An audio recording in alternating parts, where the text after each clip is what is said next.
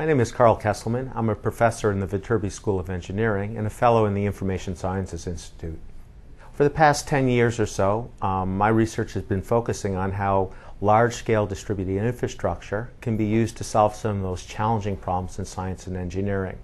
This resulted in us creating what's become widely known as grid computing, which has been used to do things such as support data analysis at the Large Hadron Collider. It's been used to support the global change studies, which resulted in Al Gore winning a Nobel Peace Prize. And recently, over the last several years, we've been applying this technology to the challenging problems of healthcare. We're really looking at a problem that's often called evidence-based medicine, which is how do we look in more detail at the results and looking at what things work and what things don't work. In essence, rather than limiting a clinical trial to just 1,000 individuals or 7,000 individuals that it normally includes, to make every visit to a doctor's office part of expanding our base of knowledge. We're confident that the grid-based approach that we're taking to solve this problem will yield significant advances in the near future.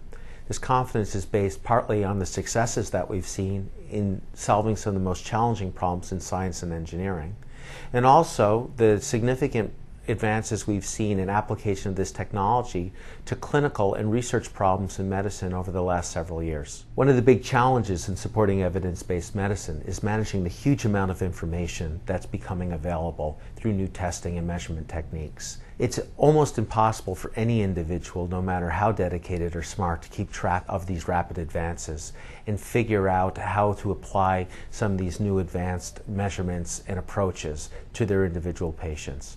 One of the advantages of the approach that we're advocating is the ability to help manage and control that information to allow the physician to make the best decisions based on the best available information for that individual patient. Many people have had the example of having to physically carry their medical records or x-rays from one office to another office as they work their way through the medical system, resulting in extra anxiety, lost records, and extra burden on the patient.